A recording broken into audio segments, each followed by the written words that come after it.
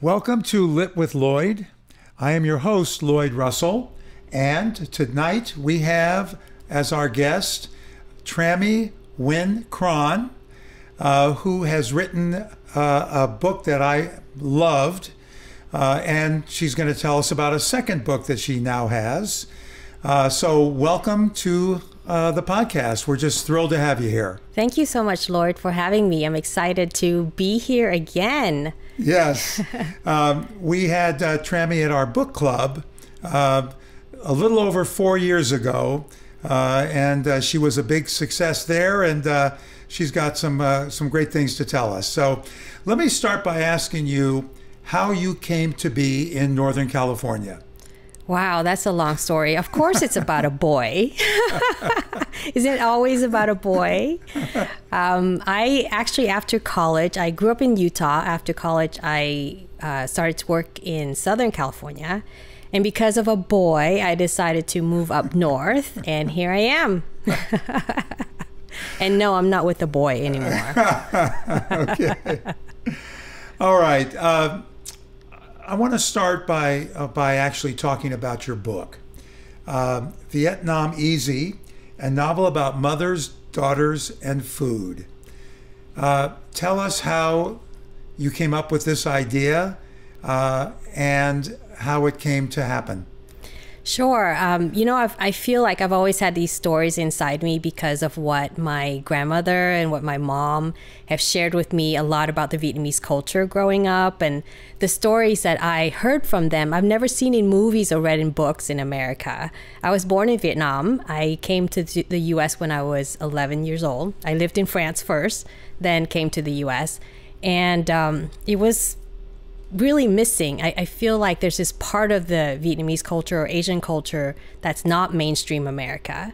And I wanted to share those stories. So of course the book is not based on anyone real or whatever that phrase is. Make sure that I don't get sued here.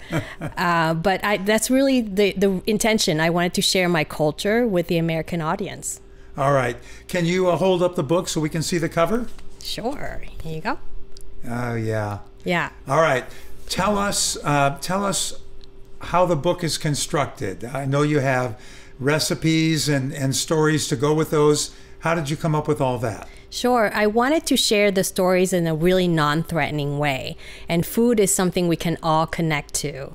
And living in Little Saigon, in San Jose, even if you don't live here, you come to San Jose to eat all these different variety of food. So in Little Saigon, we have like thousands of restaurants. So I figured, I'm going to approach it in this very non-threatening way by introducing every single chapter with a theme, and the theme follows a recipe. So for example, one chapter has catfish in a clay pot, and clay pots are like dark, right? So that's the dark chapter, if you will. So every chapter has its, is this a happy chapter? Is this a reminiscing type chapter? So that's how I constructed each chapter.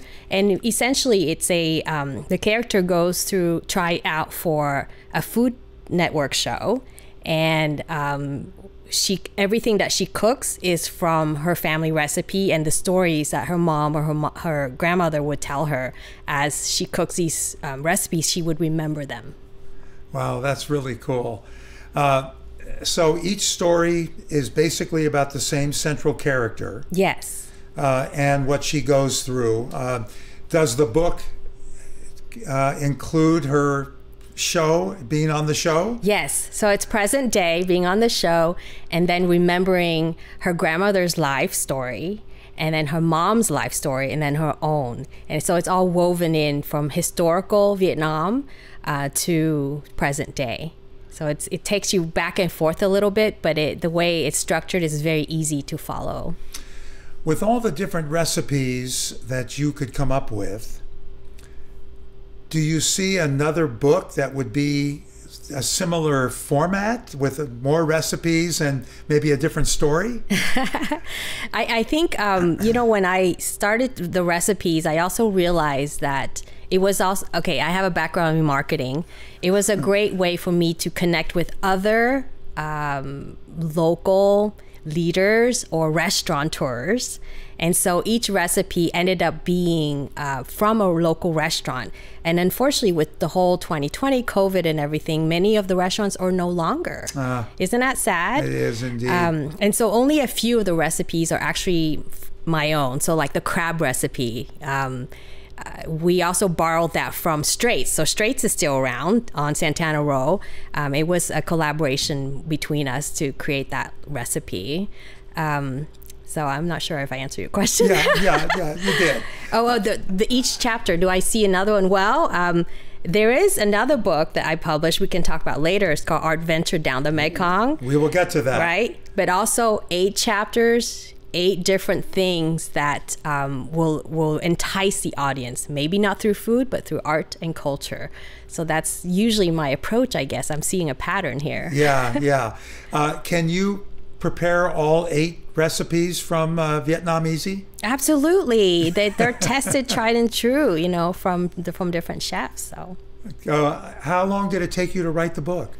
It actually only took me about 1.5 years, which, as I understand in the literary world, it's pretty fast. Yes. For me, it was like, this took too long. But I think because the stories were in me, it was easy for them to just flow out.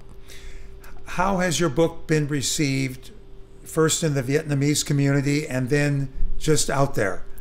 Interestingly enough, the Vietnamese community did not really receive the book all that much because I did not write it for them, right? I wrote it for the American audience. And so most of the strategy in marketing it and promoting it really went to the mainstream. For the ones who do know about it, they are the ones that grew up here. So it resonates with them a lot because that's the struggle. I'm a I'm a 1.5 generation Vietnamese. So born in Vietnam, but mostly grew up in America. Yeah. So there's a lot of us out there that feel lost. We're not quite connected to our culture, but we're not quite full on white America either. So we're like the in-betweeners. And so for them, I think it's well received. Yeah. So it did not sell in Vietnam. Was that even part of the marketing effort? No, because it's in English, right? The book's in English. It's not translated. It was not translated. Yes. And it's really, again, is for the American audience when I wrote it. And has it been well received by the American audience? I think so. I mean, I've been invited to quite a few of these, you know, talk shows and being highlighted. So it's been a really exciting journey. But I really feel like it opened doors for me to do other things. So sometimes, you know, we're destined to do something, and this is just a stepping stone. That's what I feel the book VietnamEazy is for me. How did you come up with the name?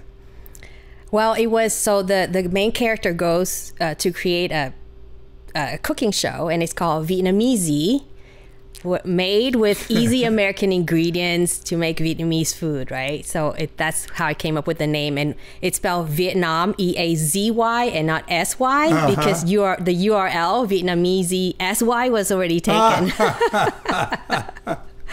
You know, there are probably hundreds or thousands of titles that were changed from what the author originally wanted it to be for these kinds of reasons. Yeah. Yes. Tell us about the publishing process. I would have to say I was very blessed. You know, I was like targeting the New York agent and all that, but I was guided with actually a famous author who lived in Santa Cruz. That's where I lived and wrote the book at the time. And his name is Steve Ketman, who decided to create his own publishing company called Wellstone Books in Santa Cruz. So he guided me through it, and he said, you know what, we're going to publish it. Oh, wow. So yes, Wellstone Books in Santa Cruz, they published it. And are they still doing okay? Absolutely. And there's a beautiful center in Santa Cruz Mountains where they invite writers to come and retreat there. It's called the Wellstone Center. So you could check it out. It's online. It's a beautiful place. Okay.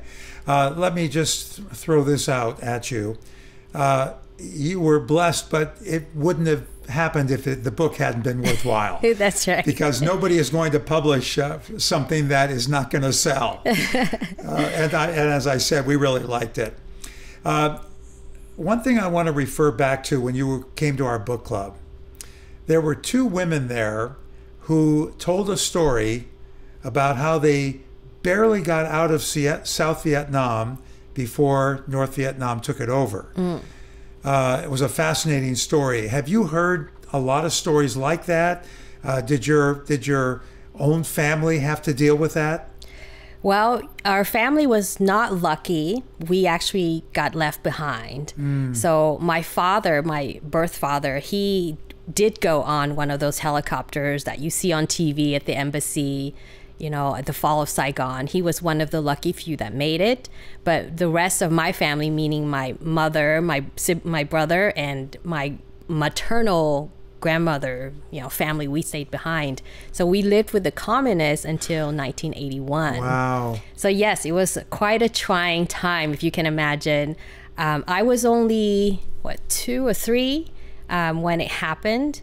And I still recall the chaos. I still recall my grandmother flushing Vietnam dong money down the toilet, and it's the squatting kind, even though we lived in the city, but that's just the way it is, y'all. Okay. They put it down the toilet, and she was using the back of a broomstick to stick it down there and flush water. Wow. Because you cannot have that kind of money, because then they'll think that you're taking money from the people. That's the claim, right? Because we're all supposed to be equal. So I remember that type of trauma.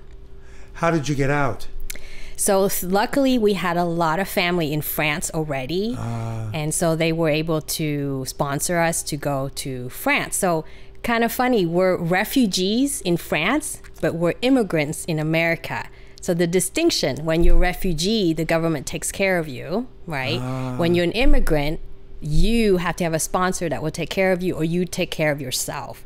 So in France, the French government took care of us. Coming to America was a choice that my family made. And because my father was already living in California, he was able to get us papers to come to California. And yeah, so I'm an immigrant, very different status. So not all Vietnamese people are refugees. How long how long was it between the time your father got here and you got here? So he got here in 75 and I got here in 83.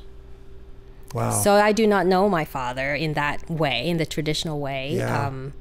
I feel like the Vietnam War, which I hope we don't end up talking about, because I feel like that's why I wrote the book, is all we do is talk about the war, right? Let's talk about the culture. But the war has left marks not only just on the soldiers, obviously, but also on the children for generations to come, right? So if me without a father, if I were to have children, I don't have any children, but other people do, they will raise children differently because they didn't grow up with a father, right? And so this affects all of us, generations to come. So when it comes to war, for me, it's, you know, it's never ending. One war never truly ends. Yeah. Well, I was fortunate. I didn't get a good draft number when the lottery came out, but I did join the reserves. And that's how I didn't have to worry about going overseas. And I also went to Cal Berkeley in the late 60s, so you can imagine what kind of upheaval was going on on the campus all during the time I was there. Yeah. Well, I'm grateful you didn't have to go. Yes, thank you. Okay, I definitely want to find out, talk to you about some of the other things that you're doing and where this has all led you. But you've got a new book, so talk to us about the book, and maybe you can hold it up for everybody to see. Sure. So it is called Art Venture Down the Mekong. It is an easy to make art projects book. There are 8 chapters in the book. Each chapter we introduce a culture along the Mekong Delta. And then we introduce an art lesson that our local artists created around that culture. So for example, Myanmar, what they're famous for are these umbrellas, or they're called THTI, and they're famous for that. So we help the participants or people who buy the book learn how to make these little umbrellas based on the traditions, but of course very easy to make. Yeah. With really cheap art supplies, and the book is also translated into Vietnamese. Yeah, that was important to us because it was created during the pandemic when shelter in place happened. And those of us who are lucky enough, we have social media, we can access, Zoom and whatnot. But for our Vietnamese elders, they could not do that. So we created this book for them, as well as the American general audience, and kids. So the book's for 8 to 80-year-olds. Yeah, and easy, cheap materials that you can just find anywhere, and you can make all these wonderful art books and art projects, and also learn about the cultures. All right, we're going to take a quick break, and then we'll be right back to talk a lot more with Trami.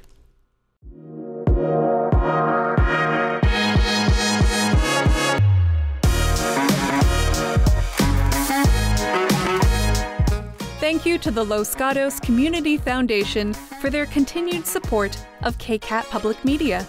Because of groups like the Los Gatos Community Foundation, KCAT has been able to inspire, educate, entertain, and inform our community through the magic of television and digital media for over 38 years. Thank you. Okay, and we are back. There's a question that I really would like to ask you that it's kind of a confusing thing for me, and having been born here, of course, I don't really know how that works. You are a U.S. citizen, correct? Yes. But you still call yourself an immigrant. Why? How does that work? I guess I have always been othered. Let's tell the truth here, right? It's also a flaw in not only the white American psyche, but also the Asian American psyche. So as far as the Vietnamese who came here, when we say Americans, to us it means white people, right? It doesn't include all the Asians and all the, Middle Easterns, like everyone. It doesn't. And I guess because of that's how I feel inside. That's how I express. Those are the terms that I use. In terms of status, I guess the government will always, on paper, I am an immigrant to the U.S. and I became naturalized to become a U.S. citizen. So I was not a born, person in America. But I need to change that. Thank you for pointing it out. I think I need to change the way I address when I say this is for the general American audience. It should, and then you're making me think.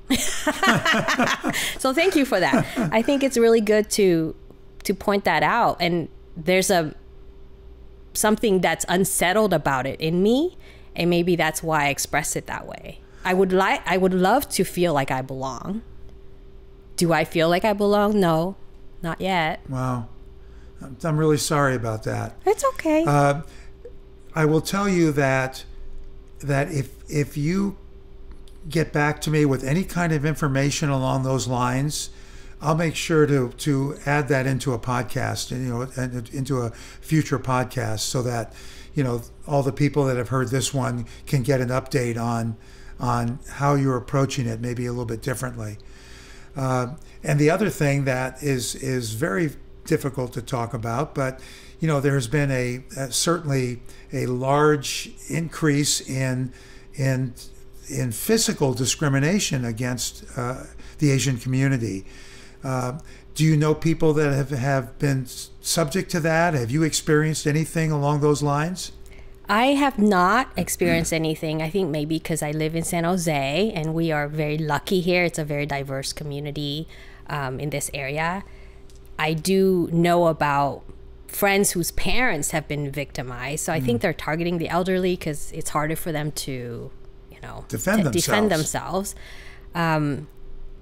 But I have fear now that I didn't before. So one day my stepdad from Utah came to visit with my mom, and we were inside the restaurant and we're waiting to pay the bill. So he decided to go outside. This is downtown San Jose, to go outside just to stand, look around. And immediately my thought was like, he's going to get hurt, Like that's what came to my mind. Yes, when it was never an issue before. Yeah. So I kept my eye out for him, and that sucks. It's really sad. Oh, it really is. Yeah. I'm sorry about that. That shouldn't be happening. Thank you.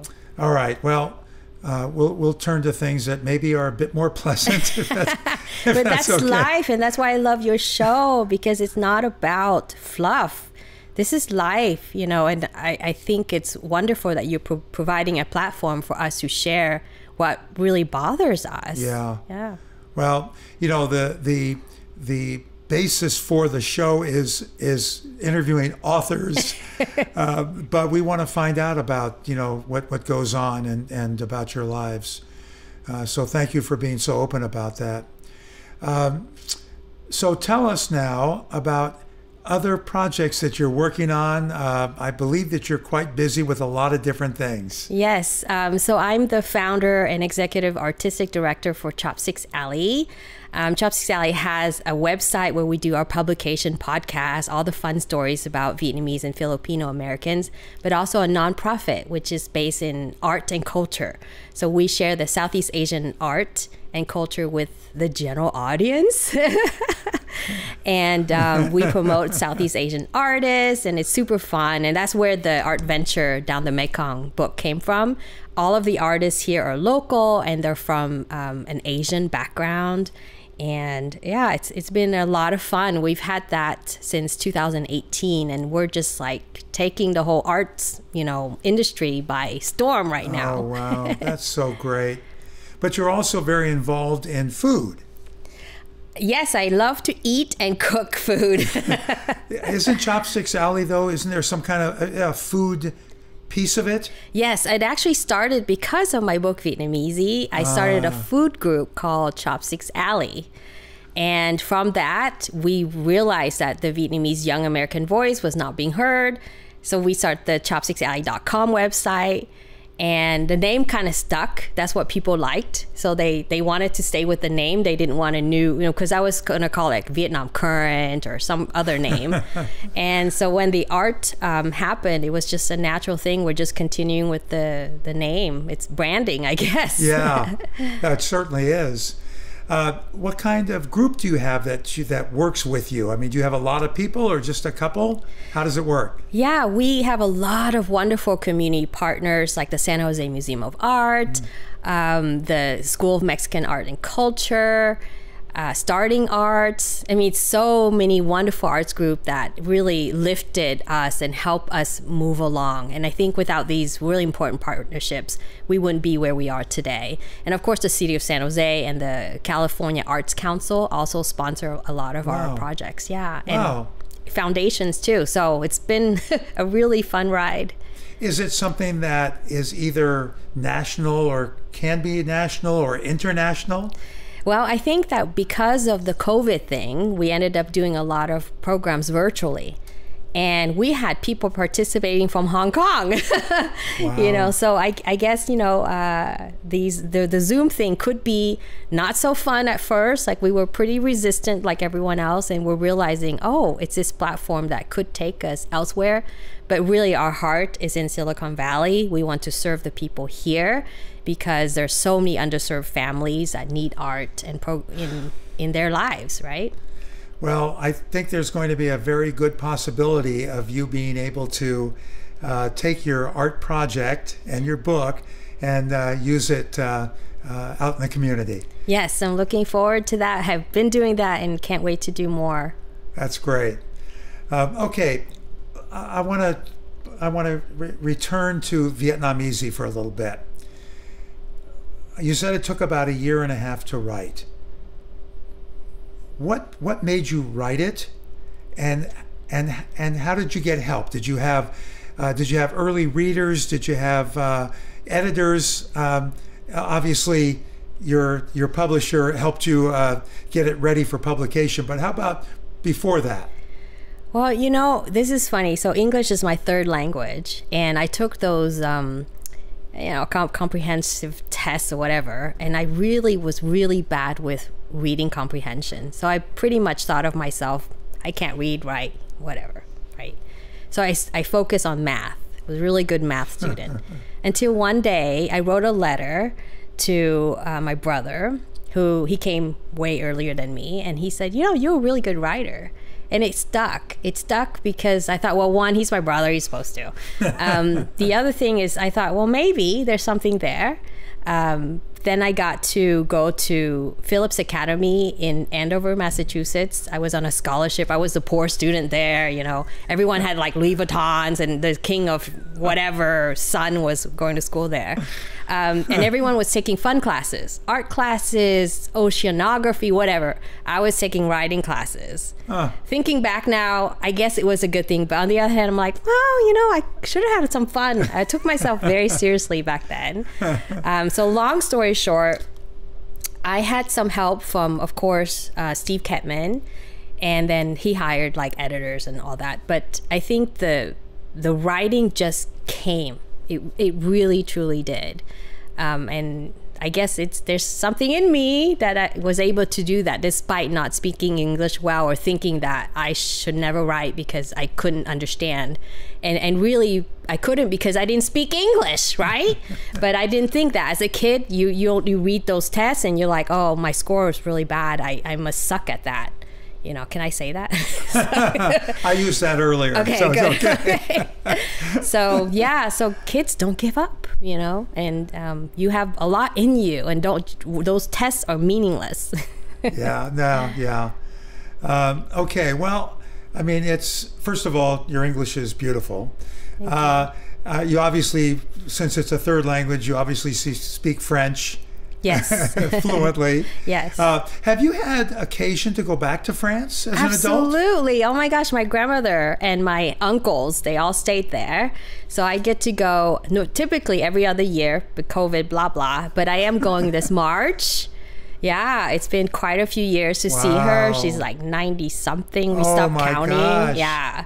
So very excited to go again. And each time I go, it takes a while, a few days for me to parle en français again, you know. Is your grandmother in pretty good shape? She is. She's her mind is totally sharp. So that's the best thing. We have a friend. Her mother's 106. Wow. Lives by herself. You know, they have help come in, but she's of sound mind, and for those of us who are a little bit on the older scale, that's what we hope for, is that the body goes before the mind. Right? Yes, I think so. And my grandmother, she's like amazing. She in Vietnamese, she sings poetry. So when you do poetry in Vietnamese, you don't just recite it, you sing it. So she actually had a career doing that. And she was, wow. I want to say it because I'm so proud of her. So the last king in Vietnam, the last emperor, his name was Vua Bảo Đại, died in exile in France. And she was invited to be at his funeral to recite or sing these poems. Yeah, she's quite famous. That is so cool. Yeah. Wow. So I think the artistic thing I got from her. Well, obviously the famous thing you got from her too. Oh, goodness. No, I'm not. You're so well known. Oh, my grandmother is like so well known. Oh, that's great. And is she still basically honored and revered there? Yep. And you know what makes me really sad? So she has these cassette tapes, right? And there are recordings of her. And so a little bit self-centered like all of us artists. She plays the cassette over and over to hear herself because she's kind of deaf now. She hears over. So now when I want to listen, I can't because it's so loose now. You know how this band or whatever becomes really loose through time. So hopefully, you know, when I go to see her this time, I'm going to take all of those tapes and then come back and digitalize them or do something so that we can keep them forever. That's wonderful. Yep. Okay, at the end of the show, we always do a little bit of trivia, but don't stress because it's not going to be a question that you have to answer. All right. So let me give you guys a couple of trivia facts. John Milton, of course, is known for Paradise Lost. He used 8,000 different words. Oh my goodness! I mean, can you even conceive of it? No, I used about 100. You know, and 99 of them were like stuff. Yeah, the word stuff. I don't think I know more than a few hundred. Right? Yeah. Lewis Carroll's Alice in Wonderland was banned in China because the book implies that animals can talk and write like a human. Wow. The governor of Henan, China, called it disastrous. Oh my goodness. I don't know if it's changed. I didn't look to see if it's now allowed or not. Roald Dahl, the author of many books, but probably the most famous being Charlie and the Chocolate Factory, tested chocolates for Cadbury's while in school. I love this stuff. This is good. Stieg Larsson wrote the Girl with the Dragon Tattoo and a number of sequels. He based it on the children's character Pippi Longstocking. Ah. And he projected her as an adult. So she becomes the girl with the tattoo. Okay. Yeah, Pippi Longstocking, I don't think she was the girl with the dragon tattoo, but if it says that, then it must be true. And the only other thing is Marcel Proust, his book Remembers of Things Past is the longest book in the world with 9,690,000 characters. Oh my goodness. Okay. More useless trivia. No, this is very useful. But it's just fun. It's fun stuff. I'm going to look up the Lewis Carroll China band thing. See if it's still on. Yeah, I need to do that too.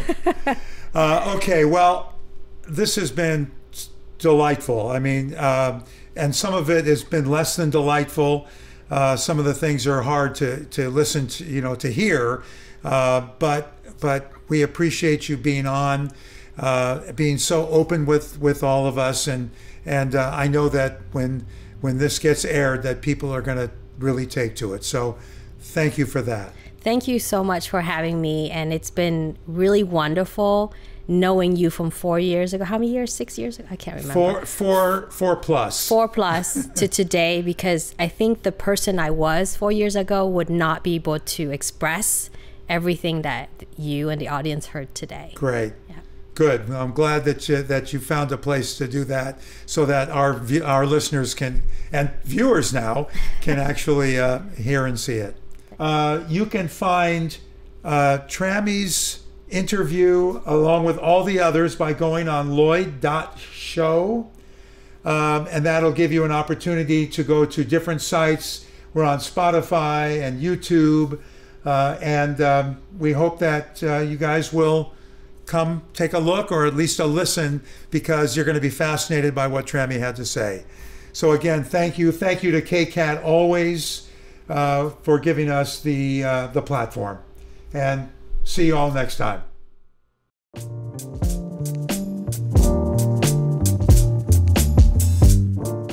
You just heard Lit with Lloyd here on KCAT Radio.